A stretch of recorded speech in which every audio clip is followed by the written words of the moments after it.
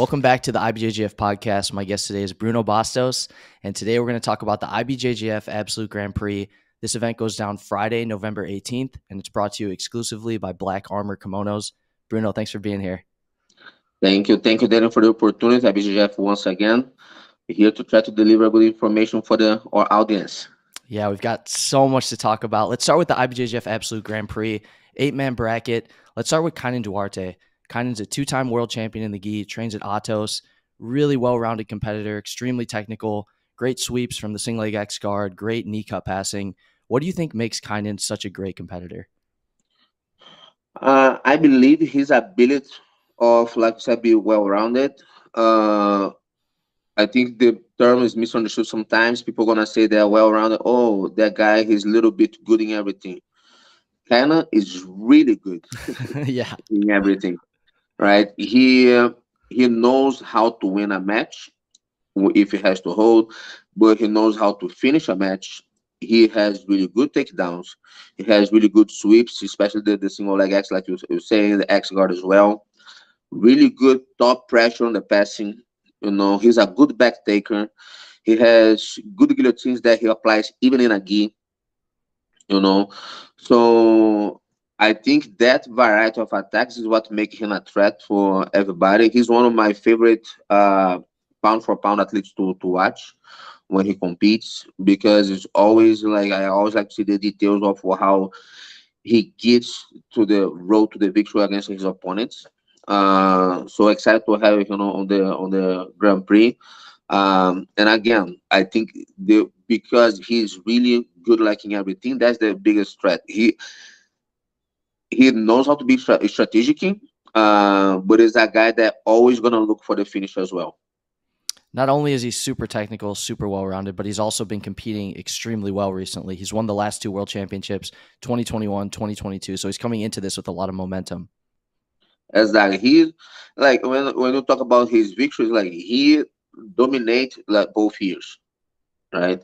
He dominated both years. It's not that he didn't have like anybody that could push him. Like, he didn't have easy matches, but he controlled every match, and I think he showed that he was above the competition, right?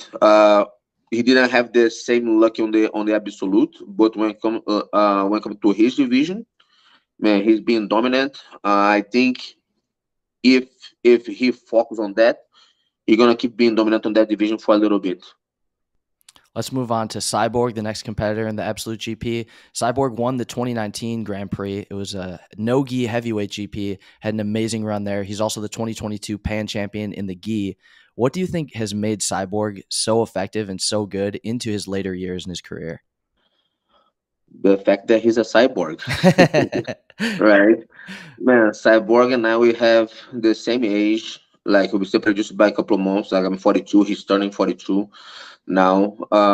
We have competed against each other since back 2005, right? So, and I think maybe on the beginning of his career, when he didn't have the results that he's having now, maybe was the transition moving to United States. He's too young and have to run his own business.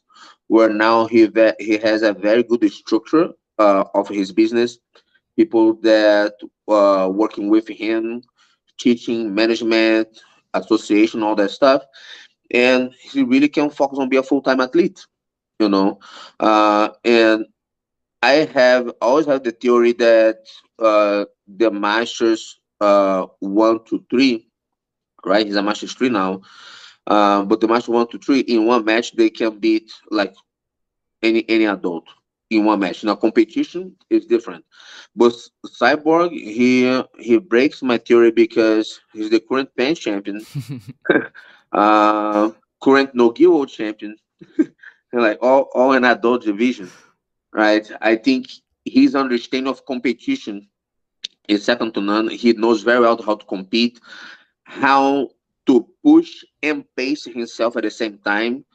He's a guy that once he gets in a good spot, it's really hard for you to get him out of that position. And he extremely explosive. So he's a guy as well that's really hard for you to hold into, like to to stop him if you have to hold him for a point or something like that. So I think those physical and technical attributes, and then the understanding of competition is what makes him a threat on that Grand Prix. And for sure, even at the age of 42, be competitive and one of the favorites to win.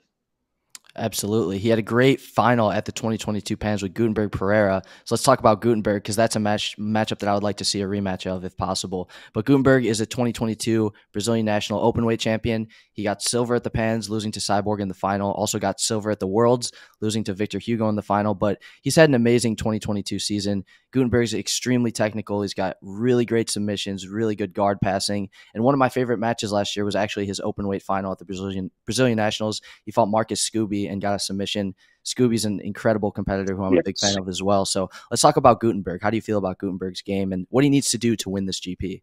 Yeah, so first time I saw Gutenberg competing, he was a purple belt. He's still very young, but like I remember watching him as a purple belt and really like his style. A guy as well that can do all, right? Top, bottom, standing. Really good guard, even though he's like a big guy, but really good guard, really flexible. Really good passing, really good pressure. Uh, I believe when it comes to Jiu-Jitsu IQ, he's one of the highest Jiu-Jitsu IQ that I have like seen in competition. I got to really enjoy to watch as well.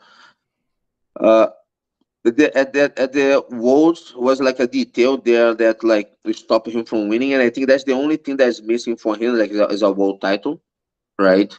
As an adult, but I think he's a threat on the Grand Prix. He's like a very strong, very technical. I think his guard and not only offensive but defensively can help him a lot with some of the opponents that he for sure gonna have when it comes to the passing side. And then I think his understanding of like passing as well make him a threat. I see him as one of the favorites as well. Like I'm sure, of course, like I just said, Kainan one of the favorites, Cyborg one of the favorites, and now I'm going to Gutenberg. And then, but for me, those are the three names. Of course, we're gonna talk about the orders, but I think those are the three names that I see, at least in my view, with like being with the favoritism. Of course, we have to see the bracket how gonna be, if they're gonna use the ranking, world titles, all those things, but. Gutenberg is like for me is one of the top seats there on the Grand Prix, and then a favorite to win as well. Yeah, it's been so fun to watch him recently. He does that really cool armbar from the lasso position. I got a chance to ask him about that. He says he's been doing it forever and he's gotten it a lot in competition. But I always love watching him compete and seeing him go for submissions like that. Yeah, exactly. And the guy that I told him I wanted him to come to my school. We've been talking, seeing just try to figure out a date because man, as again, a big guy, but it's kind of like that saying that some people are like, oh, he's a big guy that moves like a little guy, right? That applies to Gutenberg. And so they're gonna be the big guy that moves like a little guy, but with the big guy pressure. Definitely. you know. So I'm really excited to watch him perform. I'm excited to watch the whole Grand Prix. The whole Grand Prix, the whole Super Fights, of course, we're going over all this, but really good pick from IBJJF to be on the Grand Prix. Let's talk about Hideo Zuki. Hideo's also a 2022 Brazilian national champion. What stands out to me about his game is his back attacks. He has a lot of finishes from the back, and he gets there off guard passes quite often and other positions off sweeps as well. What do you like about Hideo's game, and how do you think he matches up with some of these other competitors? I think, like you said, like the back attacks that he has, I think he's probably the dark horse, right? The disruptor. I think he's the guy that can surprise the favorites. All right, I think for him gonna depend.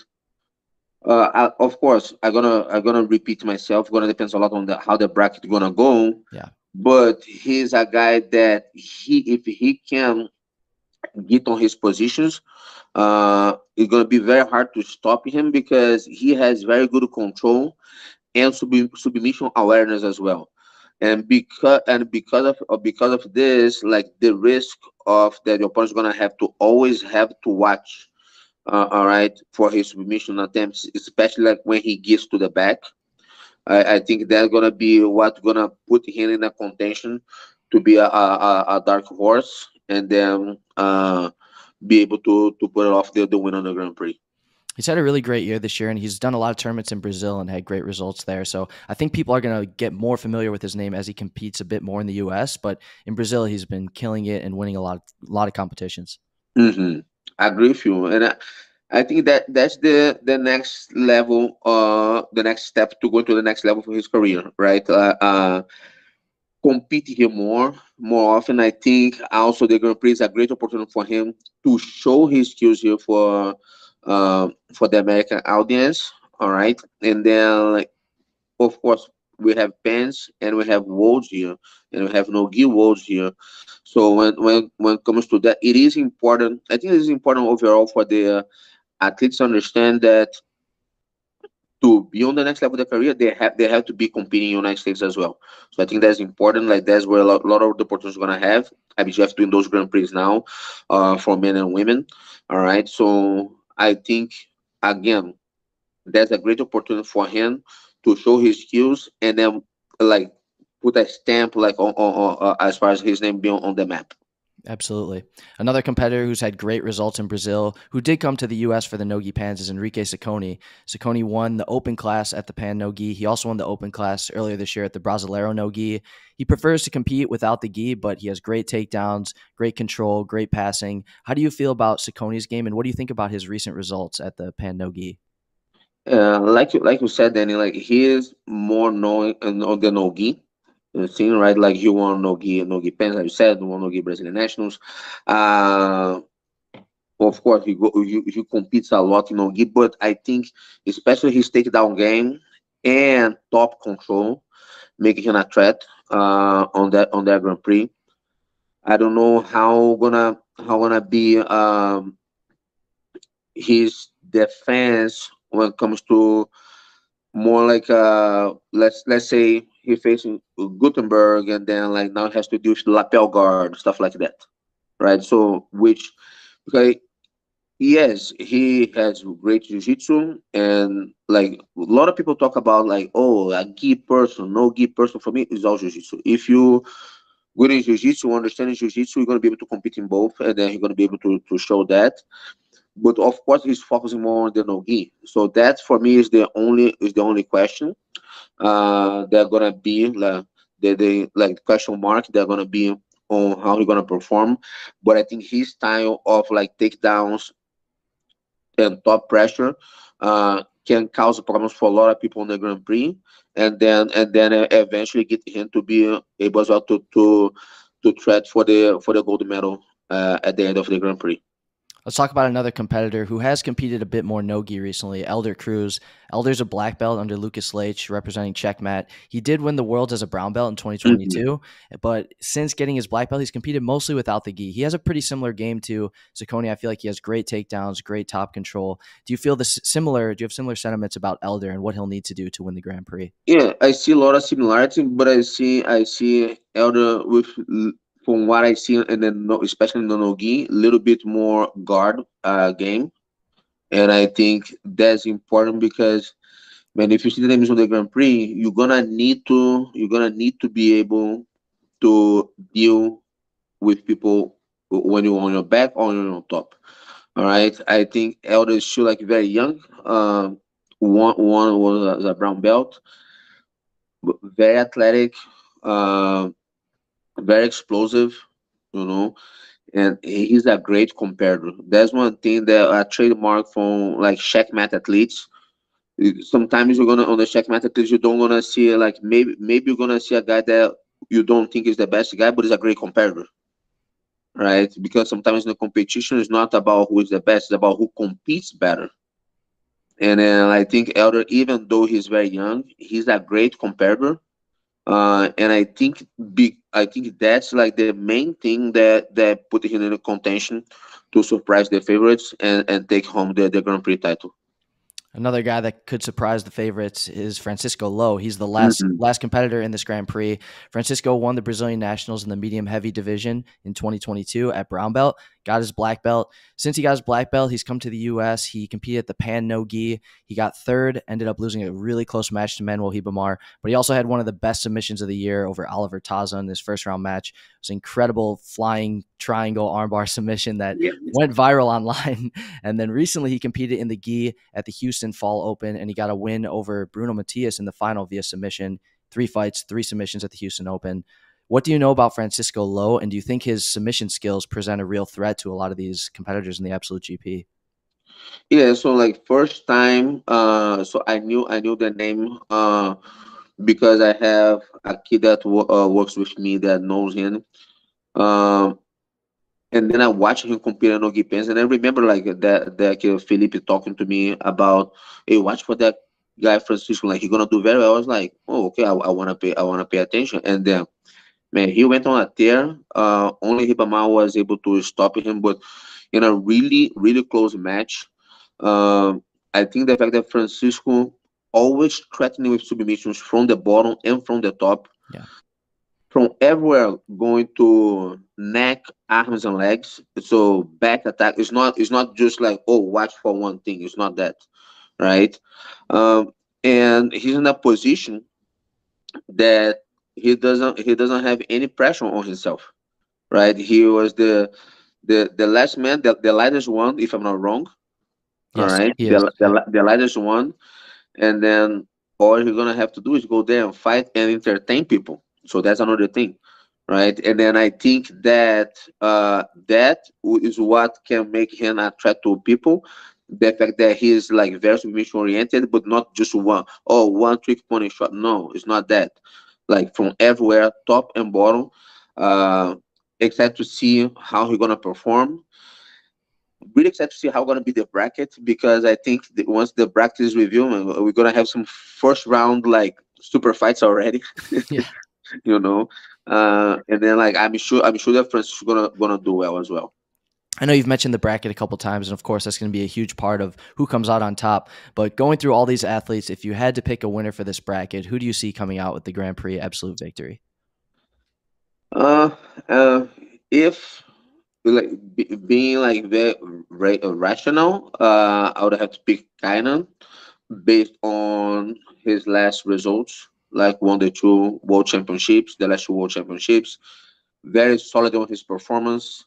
His career in Gi no Gi speak for himself, for not only results but performances as well, right? So like rational, like he would be the one, and I think I always gonna root for Cyborg to show that the masters can do well as well on the middle on the adults, right? And then like, but it's like the first three that we talk about, Kainan, Cyborg, and Gutenberg are the ones that I see as a favorites. But I would put Kainan on the number one spot as far as being the favorite.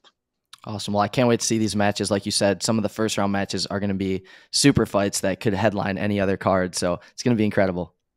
100%, 100%. Cannot wait.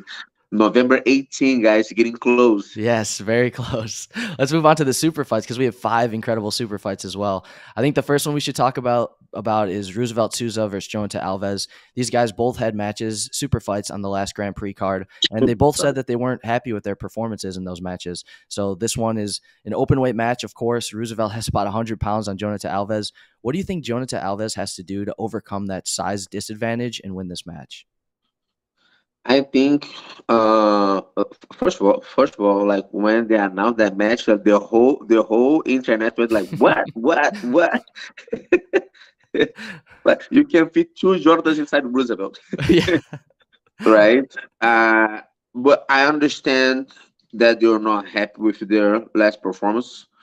I understand that they wanna showcase their skills again.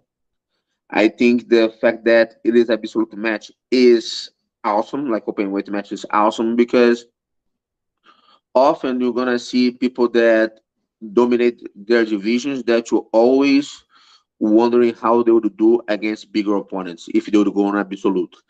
And like Jonathan's that case, like he doesn't have a world title yet, right? but man, he has won like pretty much everything. He's still very young, amazing talent.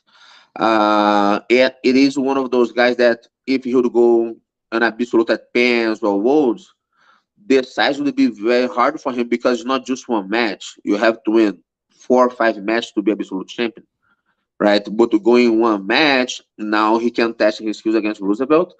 Um, Roosevelt really strong, really like sharp foot locks, right? Knee bars. I think Jonathan key for him is be able to display guard on the way to the back, and or in case of Roosevelt pull, because Roosevelt is like a really good guard player as well. In case of Roosevelt pull guard, he be able to avoid the attacks and make him away from the back from the top. All right, that's something that AOJ athletes are really good at, and I think I can see Jonathan being able to do that from the bottom and or from the top. Uh, and then I think for Roosevelt going to be more about distance management, because Jonathan is going to be the faster. All right, and then is when you say the smaller doesn't sound like an advantage, but on that case can be an advantage for him be the smallest. You know, so for Roosevelt going to be about like keep distance management to be able to do his submission attacks, and for Jonathan going to be about being tight and then fighting his way to the back, because I think that's the key to victory for him. That's going to be an incredible fight. We can't wait for that one. Who knows how that's going to play out. Exactly. So next we have Andy Murasaki of Atos taking on Mateus Rodriguez of AOJ. These guys have fought 3 times in the lower belts and had mixed results, but both of these guys are really strong athletes, really athletic. Andy has great passing. I think Mateus plays a little bit more on bottom, but of course Andy Mhm. has a great guard too. What do you think about this matchup, and what do you think the keys to victory are for each athlete? Uh, for me personally, that's my favorite match of the all super fights, right? Because two kids that I see coming up all the way from the juveniles, always with amazing results. As you mentioned, like Mateus a little bit more guard player, but Andy is still like with really good guard. I think both of them are black belt world champion materials, right? I think they gonna become black belt world champions, and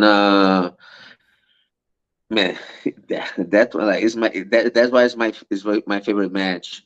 It's like I see more like Mateus playing on the bottom, and then like and that's the battle. Like can Andy uh, figure the puzzle, or can Mateus use his guard to get to the victory? Right. Um, I think gonna be a very close match. That doesn't mean boring at all. I think they're gonna be a lot of fighting for positions. They both explosive. They both like with a lot of gas tank. Um, I would put the edge a little bit for Andy because he's been competing more lately. So just for that. But I think gonna be a lot of the Mateus guard versus Andy passing on that match.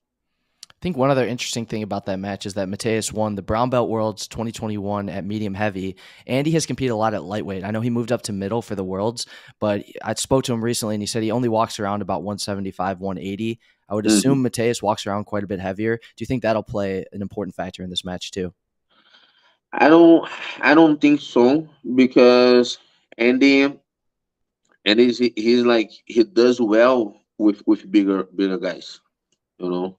And I have trained with him myself once I was in Australia for a seminar and he was there, and then like man, Strong.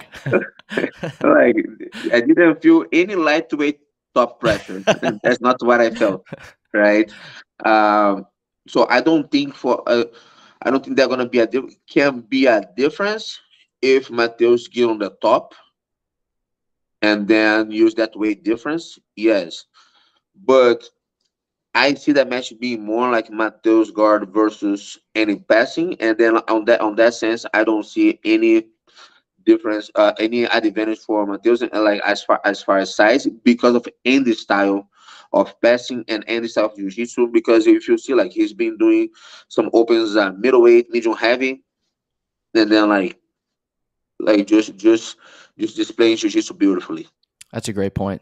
Let's move on to the next super fight, another AOJ black belt, Jessica Khan. She'll be taking on Kaori Hernandez in a light featherweight match. They've had some matches before. I think Jessica had some wins over Kaori at purple belt, but of course they've both evolved a lot since then. What do you know about Kaori and Jessa, and how do you feel like this match goes down?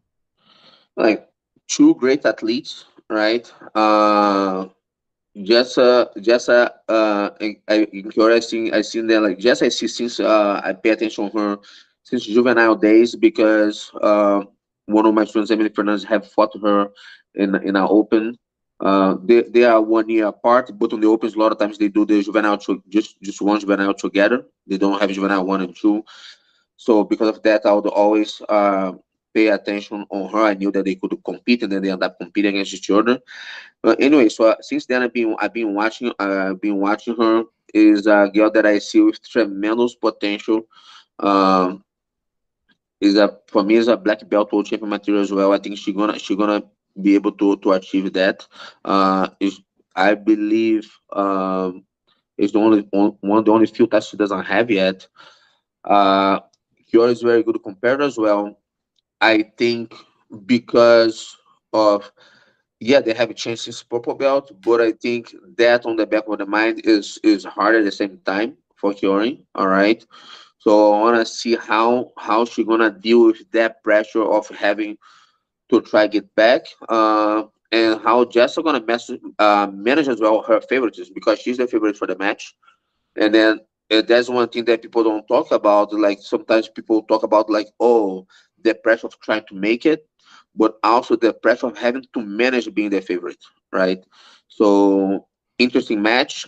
I think more on favor of Jessica Kennedy, like based on her last performance as well in tournament, not just their history together, but her last performances. Excited to see them playing jiu-jitsu. Yeah, it's going to be a great match. Jessa won the Pans this year at light feather. Kaori got third at Rooster. So they've both been competing really well recently, and I think that'll be a big factor going into it too. Yes, 100%, 100%. The fourth super fight, we have Sergio Rios taking on Jonatas Gracie. Sergio won the Master Worlds this year. Jonatas Gracie is a black belt European champion. I always love watching Sergio compete because he's always attacking the submission from every position, similar to Francisco Lowe, how we talked about earlier. And Jonatas is just such a great competitor, great guard, great sweeping ability, and always gets good results in competition. What do you think about this match? I think Rio is going to be a little bigger than Jonathan, right? I believe so. The match is at medium heavy. Yes. Um, I think style-wise that is good for Rios because he's gonna compete on his natural weight class, so Jonathan going up. Um, Sergio is another proof of my theory that like masters can do well against adults in one match. He has wins over some big names on adult division, right? But he competes mostly on the masters. I think Jonathan is a really good competitor, and then the key for him gonna be avoid the threat of submission that Sergio can bring to him, right? Um, it's a 10-minute match, so that in theory favors Jonathan because that's why he competes all the time. With Sergio gonna go up from 6 to 10 minutes, and then 4 minutes. Every competitor gonna say that makes a lot of difference. But I think if Sergio can keep Jonathan on his bubble, what I mean by that, his bubble of submission threats, that's when Sergio can definitely pull off the victory. And then I think for Jonathan, going to be more about to manage those threats as a great competitor that he is, to be able to like slowly wear him try to wear him down and get in a good position to win the match. And then when I say get in a good positions, doesn't matter if it's top or bottom because Jonathan Grace is very, very well rounded as well. All right, and then he can play both top and bottom. So it's more about him be able to like base the match on the way that he can wear Sergio down and then try to get the victory for him. Yeah, Sergio has competed quite a bit in the adult divisions. Yeah. Even recently, he won the Phoenix Open, fought some really tough guys. He also won the Orlando Open and did really well. So yeah, I think you're right. I think if Sergio can keep firing off the submissions, that's going to be his biggest threat in the match. 100%, 100% excited.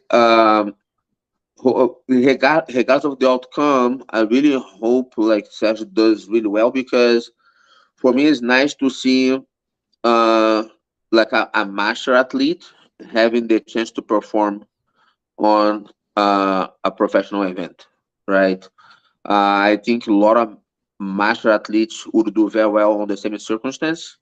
Um, I don't know if IBJJF has any interest in like in maybe a Masters Grand Prix, because I think it would be nice as well. So that's another reason that like I'm hope like Sergio do well. I hope Cyborg does well, because for me like we have talked about that in like past podcasts, that I believe that Jiu-Jitsu Con is the biggest event in the world today in Jiu-Jitsu when it comes to the numbers, when it comes to the community. And the martial world, I don't see any other event that has the number of instruments that martial worlds. So I think it's nice to see some martial athletes that are still professional athletes having that chance, and help grow as well. I think gonna be like a side effect of like growing martial worlds with those guys doing well on that event. That's a great point. Let's move on to the fifth and final super fight. We have Eduardo Dudu Lima of Checkmat taking on Zach Kina of AOJ, another AOJ competitor in the super fights. These guys, I believe they fought 3 times before, with Eduardo getting the win in all the matches, but they've always been very, very close matches that could have gone either way. So how do you feel like Eduardo and Zach match up, and what do you feel like are the keys to victory for each of them? I think for Zach, the key to victory is like find a strategy where he can tie Eduardo, knowing that he's the one that's gonna be always leading the score. All right. I think Zach has to be able to lead the score from the beginning to be able to keep managing the match. I think Eduardo is like I used that term before here. I think he's a black belt world champion material. All right, I think it's a kid that once he makes the black belt, once he gets to the black belt, you're gonna give him the black belt already like making noise. You know, um, I think of course he's the favorite based on the results, so it's not like opinions based on numbers, right? But I still see him style wise. I still see him the favorite. For me, going to be about if Zach can have a strategy where he can score first and manage the match from there, always being ahead on the score. I think that's going to be a key for him. It's like score first, and then but I see Eduardo as the favorite for the match for sure. It's going to be a great one. We covered a lot of matches and a lot of competitors today. Yeah. 5 super fights, 8 athletes in the Absolute Grand Prix. Bruno, do you have any final thoughts on this event before we wrap this podcast up? Like just like really glad that IBJJF putting those professional events now have like the 2 Grand Prix like on the past event. Now gonna have that Absolute Grand Prix. I know they have more coming up. So excited to that new phase of IBJJF on the professional jiu-jitsu. IBJJF, in my view, I always tell this to everybody, is the biggest platform of jiu-jitsu, is where you can start to make your name, and then like you open an academy, seminars, privates, like build your own association and build your own brand, and then like and so many opportunities, right, that you can come from that. And I think now that they really invest in that professional aspect of jiu-jitsu as well, like with super fights and Grand Prix. That's another chapter of a BJJF that they've been trying for a couple of years already, but now they really invest on that.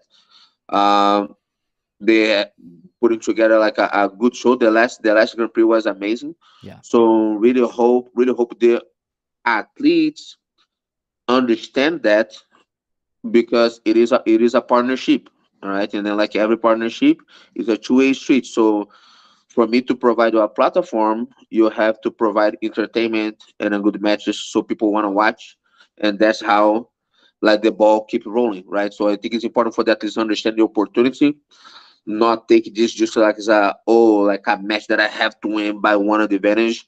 I think they really have to try to entertain people as well, because now they're not fighting for the medal, they're fighting for a money prize. So that's different. Yeah, it's going to be an incredible event. Like you said, the last one was amazing. This one's going to be amazing as well. The IBJJF Absolute Grand Prix goes down Friday, November 18th. You can watch it only on flowgrappling.com, and the event is brought to you exclusively by Black Armor Kimonos. Bruno, thank you again for joining me, and thanks everyone for watching. We'll see you guys soon for another podcast. Ooh.